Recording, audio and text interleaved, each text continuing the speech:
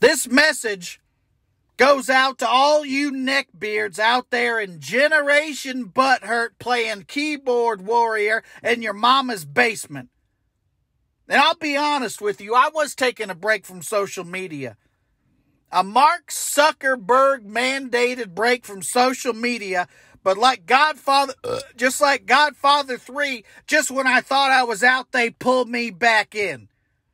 I'm fresh out of Facebook jail, and I'm about to bitch slap the next person that disgraces the good goddamn name of Theodore N.R.A. Nugent. That's Ted Nugent, to all you losers out there, because I seen you talking trash on the internet. You leave this man alone. That's somebody's stepdad. He wrote Wang Dang Sweet Poon Tang. He should be poet laureate of the United States if this country had any balls left, which we don't, by the way.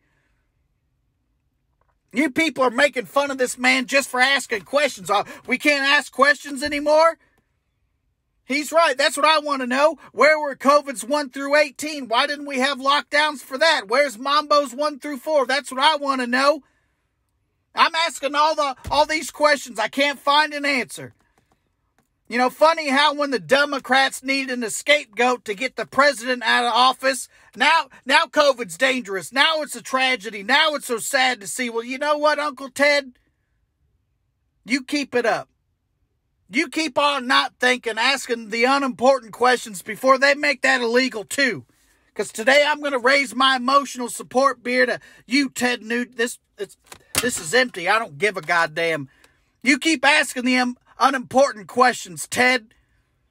And we'll keep exposing these liberals for the people they are, just a bunch of grifters and losers. Now get off my... Goddamn.